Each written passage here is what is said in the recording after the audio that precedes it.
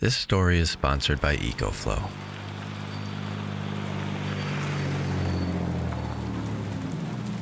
Well, now that the peak of fall had passed and the ephemeral beauty was no longer stealing all our attention, we were back home working hard, balancing paying work with endless projects that needed to be finished before winter.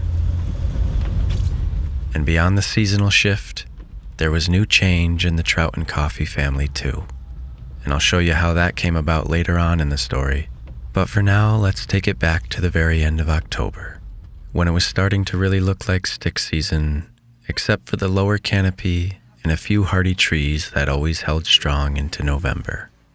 And on one golden morning, in the wood smoke air, we caught a beautiful show in the parking lot.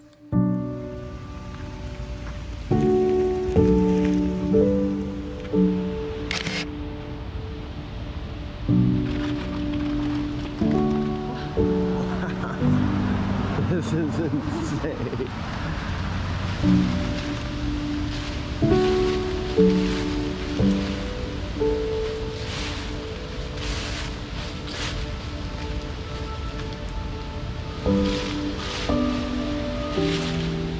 No matter how many times I see these exact trees lose their leaves year after year, the experience never loses its shine.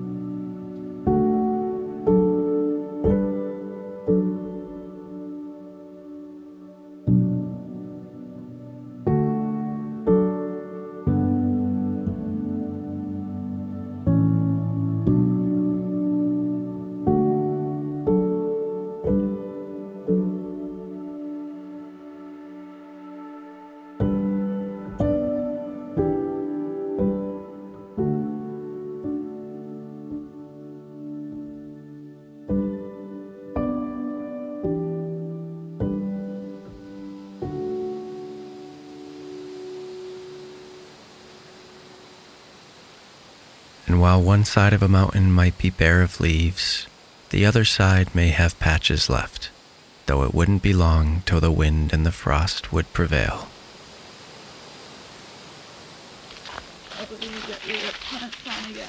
Oh, I figured out you could take them from the front.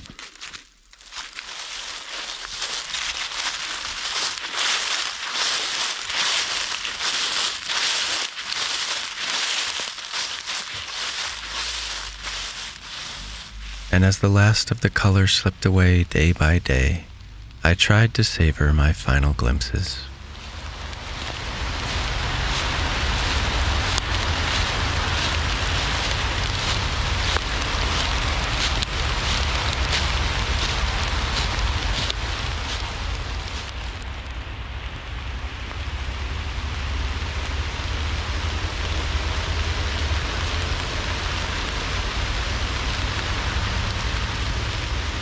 It's late October, rainy day. I'm editing all day, trying to catch up on videos and taking a little break to come out here and capture some content. And there's just nothing like an October forest in the rain when it knocks the leaves down and the different colored trees speckle underneath themselves. You know, there's rainbows, there's orange and yellow and red, and you can spot them from far away, and when you go underneath them, it feels fake. It's like Skittles. It's so beautiful. It's been a busy year and an even busier fall. Never worked this hard in my life trying to get out of debt so we can get out of this apartment and buy a house. And I haven't had as many little moments like this where I've been by myself just capturing the beauty of it all, and it's nice to be out here. And I just wanted to document this for your future self so that you'll remember this moment.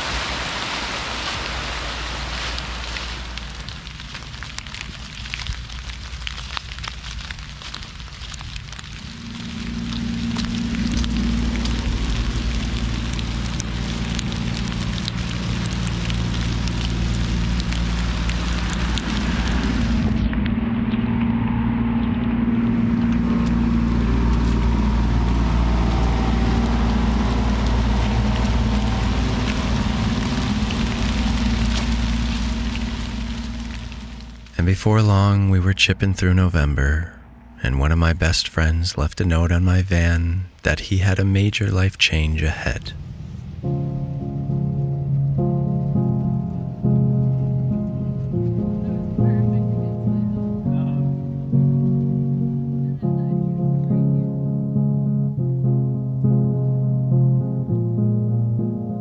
And with my Rover down and Old Blue down, my van was my only transportation, but the clutch was starting to feel a little funky, and we had a lot of work ahead at the cabin that would require a useful and capable vehicle. So while I was working away editing these stories, I was also researching vehicles that I could replace my old Rover with. Something cheap that was simple and reliable, that could tow my snowmobiles and make it to the cabin in deep snow. But above all, something that was beautiful and made me happy and would be a joy to drive every day. I wasn't prepared. I didn't know a recipe off the top of my head. I was just thinking, like, how good would a strawberry shortcake be?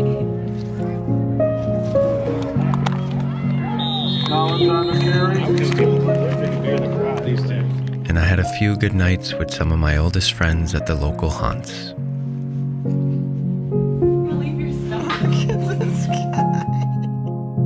And since the handle had fallen off, the cabin door had been flying open for the last few months, open to all the critters. So we finally made time to fix it.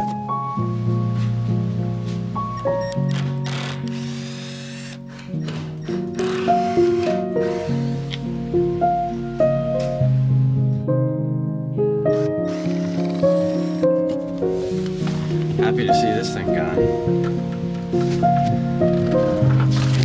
Door of my nightmares.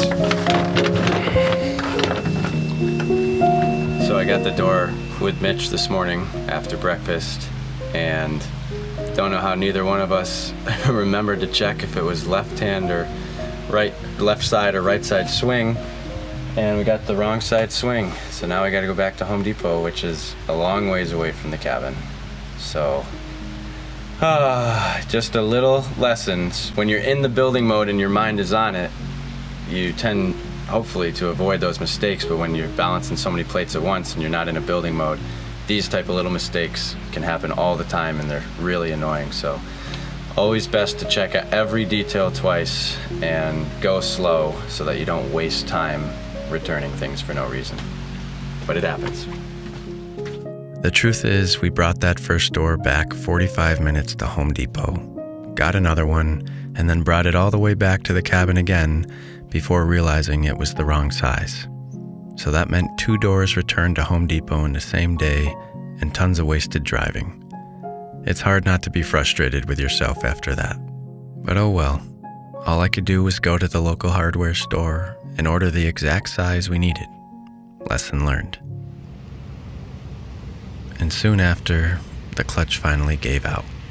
So I was officially without any transportation of my own, which is one of my least favorite feelings. On to a new chapter. But after countless hours of research and some rare happenstance, I found exactly what I needed. I was looking up Toyota Land Cruisers when this 1988 Isuzu Trooper popped up. It was less than a third of the price of the Cruisers, but very comparable in most ways. And it was right up in Maine. Also, I recognized it right away because my dad's close fishing buddy had one, and I always used to admire it when it was parked at our house. Allie? Oh, she's right there. Come on in, Allie. Hi. Hi, I'm Paul. Nice to meet you. Nice to meet you. And bathroom right there. If you guys drove many miles. Yeah. Yeah, poke around a little. Yes. The car is beautiful. Oh, that car is. Come on, that's where you're. Bathroom, water, coffee, any of the above? Maybe coffee before we go. Let's do it. This one's from California, and it has 0 rust and only 86,000 miles. Manual everything, 2-speed transfer case, and a cassette player. Nothing you don't need, and so much less stuff to break. It's only 4 cylinders and doesn't have much power, but it gets decent gas mileage. And it just had a ton of work done to it, including a new heavy-duty head, which is perfect because blown head gaskets were one of the Trooper's only downfalls. So I called and I hit it off right away with the guy, and I had a good feeling. I said I'd be up in the next few days to see it. But the next day, he called me and said it had sold. I was so bummed. So I looked for other similar Troopers, and there were only 2 others of this vintage in decent shape in the entire country. And they were way more expensive than this one, and they had double the miles. But I had done so much research and I was hooked on Troopers now, and I was just about to make a move on one of those, when I got a call from this guy again. And he said that the deal had fallen through. I couldn't believe it, and we raced up to Maine as soon as we could.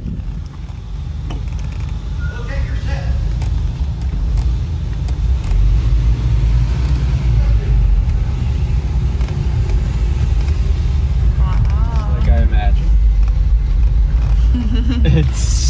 It's so responsive. Like it's when you wow, it's so fun to drive. Oh my God, it's just like I imagined.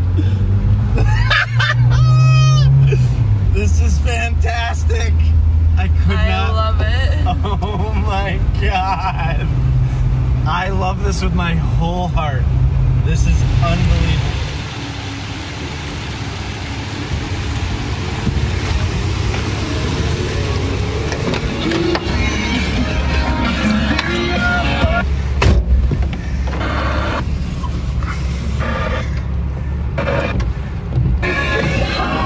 Oh, it's got an LED in there. Take me.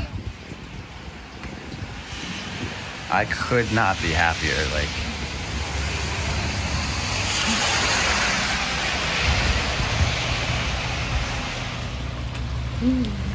this is cool to be in Kennebunkport in the rain. Yeah. Let me tell you, I think like my windshield must like I've wiped it off. Thank you.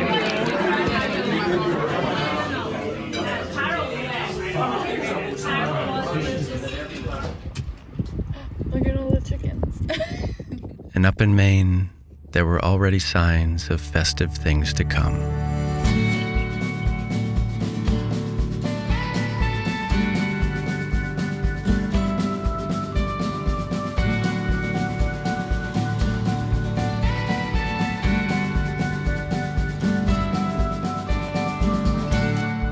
So we drove along the ocean under the moon in pure euphoria and decided to stay the night at a tiny motel.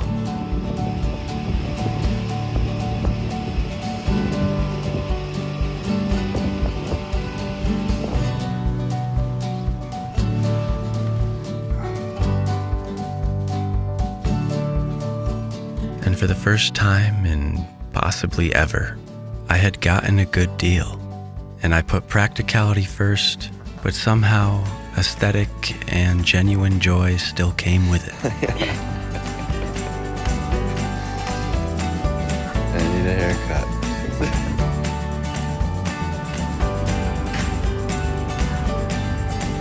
Who's in here? Really?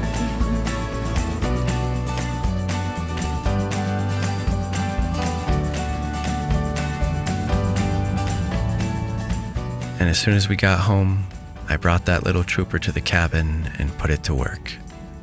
So now that fall is pretty much over and things have calmed down, we're gonna be getting back into cabin mode and trying to button it up before winter. It's gonna be close because snow's already coming. It's been snowing off and on a lot. And I just wanted to share with you how we're gonna be powering this place. And it's with the EcoFlow Delta Pro and the whole ecosystem built around this. These units are incredible. The thing is I actually bought my own Delta Pro with an extra battery and a smart generator before I even had this partnership with EcoFlow. This was what I had decided after tons and tons of research. It was just the easiest, most integrated, simplest way to do it. You can stack these in tandem. Just one of these is 3.6 kilowatt hours, but you can stack them with an extra battery, then you get 7,200 kilowatt hours, and you can stack that all the way up to something like 25 kilowatt hours. And if you chain two of these together, you can get 240 volts. I don't even really need to look at the spec sheet to tell you everything about this because I already know it. I researched it up and down. We're gonna have an array of EcoFlow solar panels and you can integrate this all in the app. Their app is so simple, clean, easy to use. You can see all your devices, their percentages. It's got these wheels and this really nice handle that stows away. This has so much power. It has so many different ports. The interface is incredible. I mean, it's got all of my information. The way I'm setting it up in the cabin is I have a transfer switch and then I can just plug in a 30 amp cable from my transfer switch right into this port here, and this thing alone powers the whole cabin, no problem. You can plug this into the wall and it will charge in under 2 hours. There's so many ways you can charge it. You can plug it into the car. You can go to an electric car charging station and plug it in on the side right there, and you can charge it with solar. And it has Extreme technology, which means you can charge with all of those at once. It's got a bunch of fans built in at the top that are working all the time to keep it cool. Just to know you've got a system like this that not only is built to last, but can handle anything you throw at it. This is thick, hard ABS plastic. It's just well built. It's meant to be able to take a tumble. So if you're in the market for products like these, EcoFlow is running their biggest sale of the year for Black Friday. You can get up to 50% off on some products. So hit the link in the video description below to check out some of their best offers, and the sale goes till November 28th. So thank you to EcoFlow for supporting this channel and for powering my dream. And now back to the story.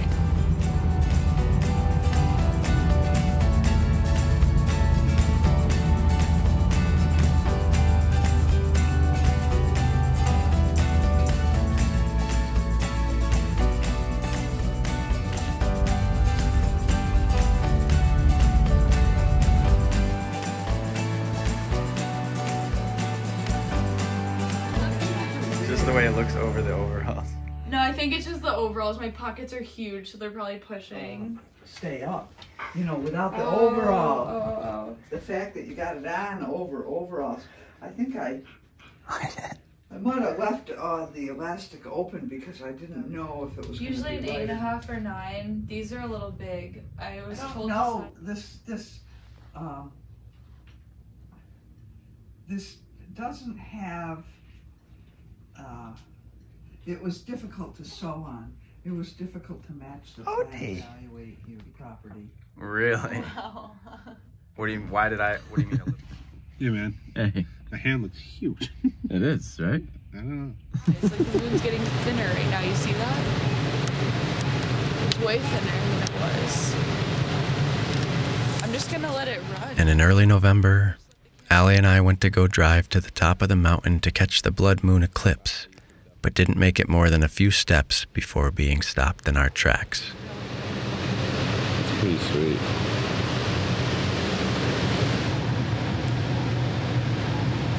Getting more and more red. This is so exciting to be up so early. Yeah.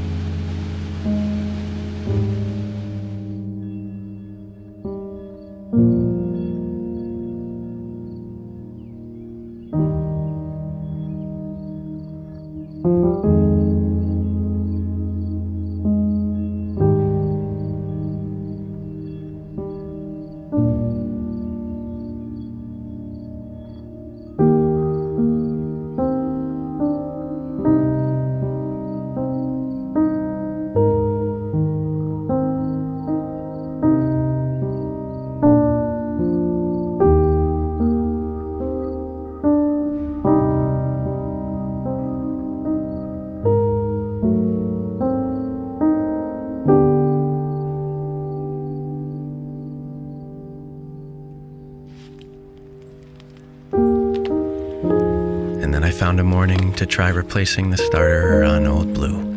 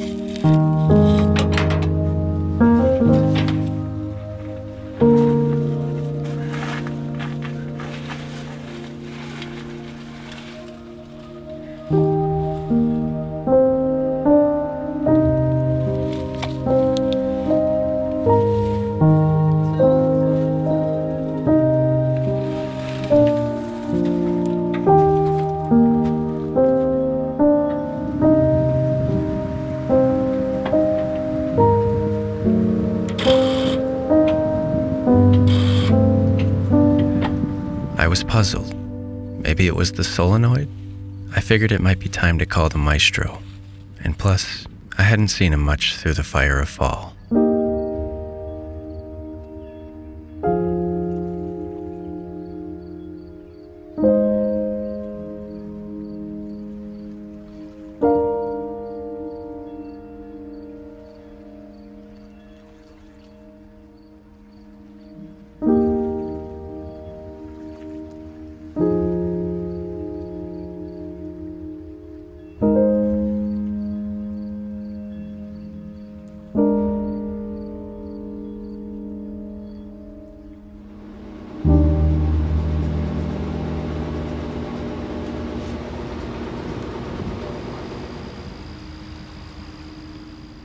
And somewhere during this time, Allie and I did one last garden cleanup. And she planted garlic, which we haven't had the pleasure of growing yet in our last 2 seasons together.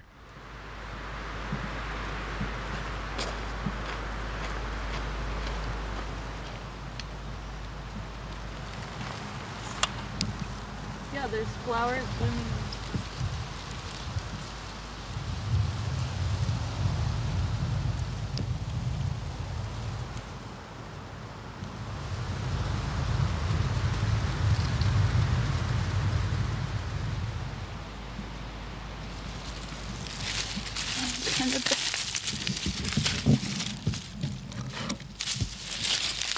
How do we have peas right now? Like, we're not... Wait, it's flowering. I know. They came out of nowhere.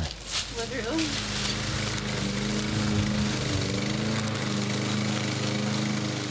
And I didn't really get to mow much this year because of the drought, but I got one last cut in with my parents' old mower.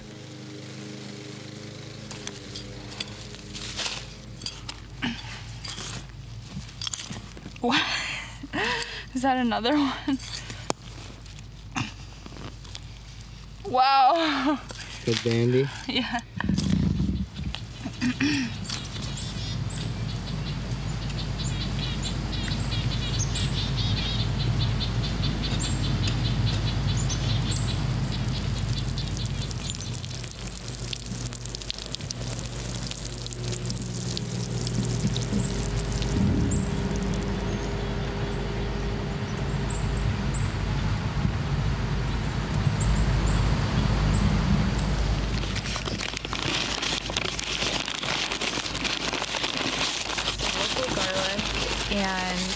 I was researching how you're supposed to put them in the ground, and I guess you just use your hand and you plant them thumbs length deep and hands width apart. So the carrot patch from last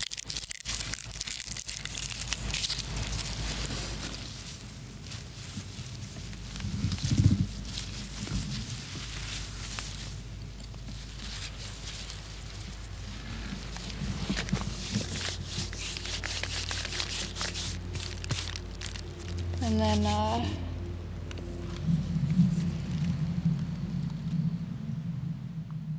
And being at the cabin toward the end of the day as the world turns blue makes me feel completely content and at peace, and I look forward to making this a more regular feeling.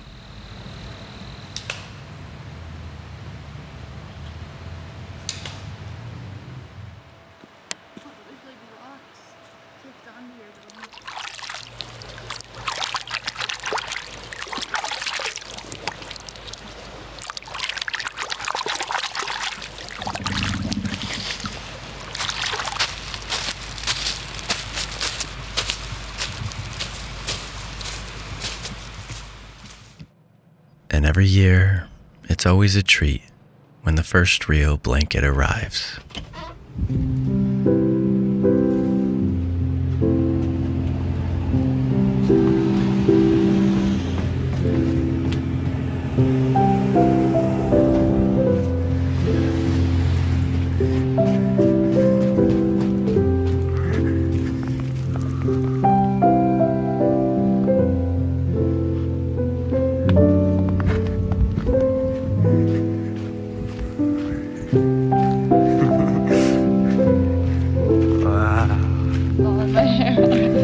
and yours.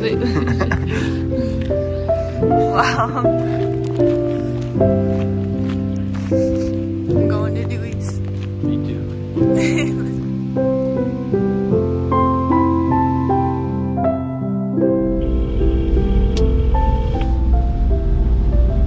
Hi, Fred. Hey, could I place an order for pickup? Yes, you can. What would you like? Could I have a sausage Windsor? Okay. And that's it. Anything else? All right. Thank you. Thanks. Bye.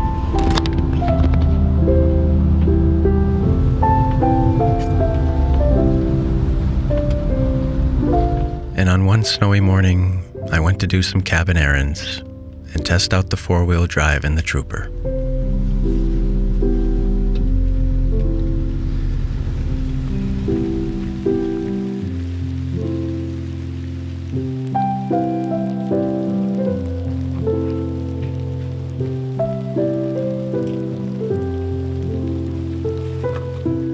And while I love traveling around New England capturing fall, I'm happiest when I'm in the hills, taking care of my little to-dos.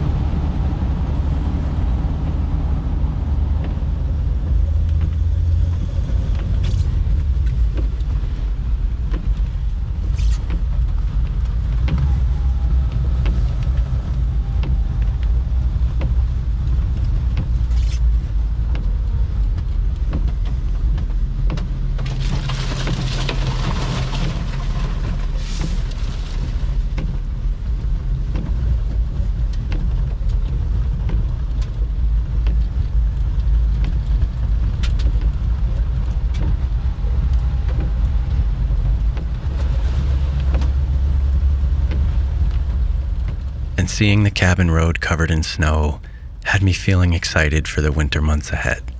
There's just something about winter that kicks in certain primal instincts, like the need for fire and warm food. It makes you appreciate the simple things, like a warm car and a good pair of gloves. And with the shorter days, you feel less pressure for productivity in your life.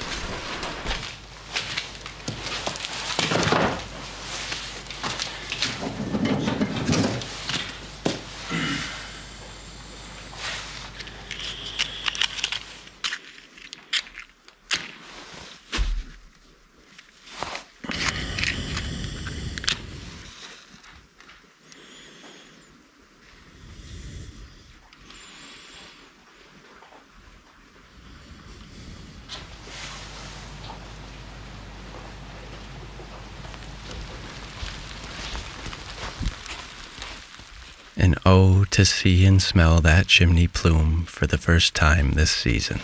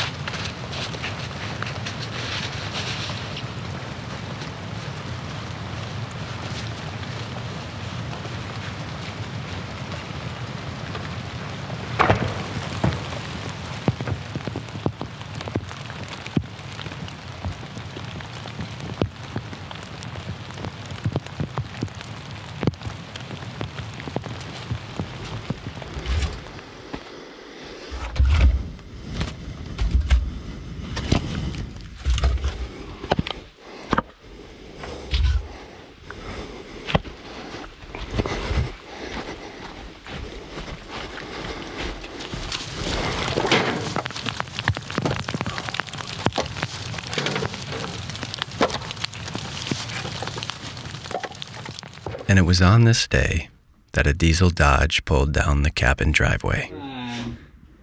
You gonna do it? Come on! Yeah! He's like, I won't be able to get down. You can do it. Pretty good forethought.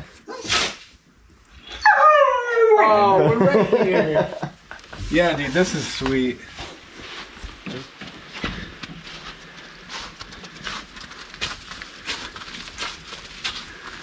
Was not expecting the sunshine today. I know. Can you please stop and give me the VIN number or the title or whatever type of truck that is? Yeah, sure. Alright, thank you. Like all the shit, how many axles, everything, so that I can... And I know it looks bad with the trooper hood already up, but it was just a little EGR line that we had a quick plan to fix once we got up to Uncle John's shop later on. I'll turn the key. Yeah. Just leave it in the on position.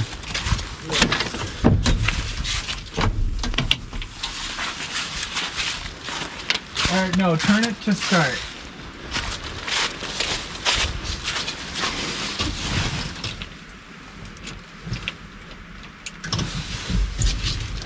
Just hold it like, once you do that, just hold it there. All right, it's holding.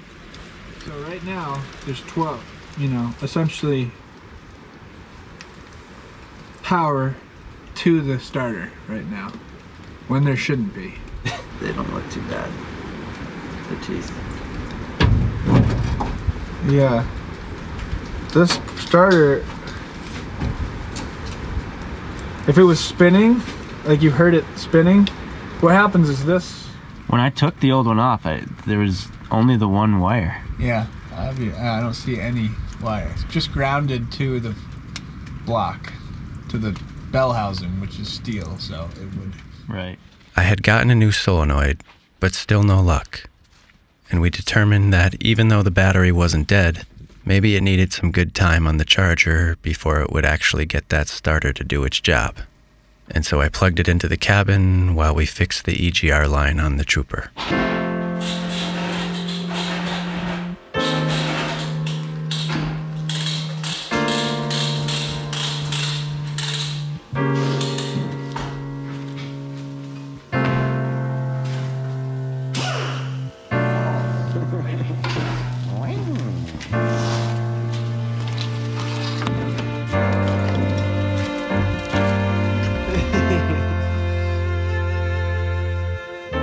And then Allie and I picked up the custom door and threw it on the roof and loaded some shiplap for the cabin kitchen into the back. And I smiled, as already this machine was doing everything I could have hoped for.